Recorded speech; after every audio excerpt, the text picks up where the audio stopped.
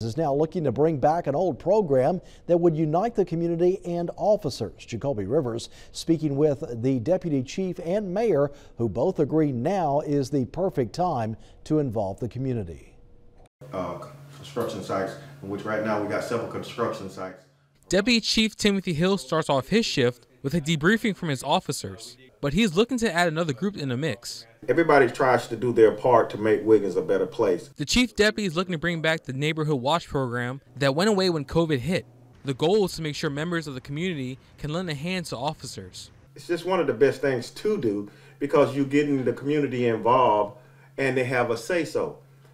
When it's your property, you want to protect it by all means. So when they see something, they say something. Another figure that's spearheading this idea is the mayor Wiggins, a promise that was made from his campaign. I wanted to incorporate a neighborhood watch in each ward, so that's kind of where it stems from. Mayor Darryl Berry says as we enter the holiday shopping season with crime going up in the country, it's the perfect time to bring back the program.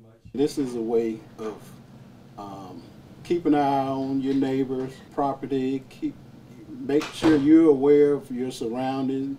And, you know, if you see somebody strange going down the street, you know, you live in this neighborhood, you know if that's a stranger or not.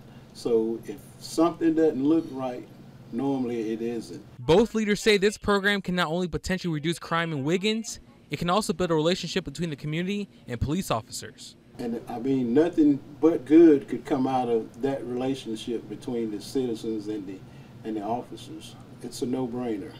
It's also giving them the understanding that the police department is not bad. They're friendly. We want to be known as a friendly department, firm but fair.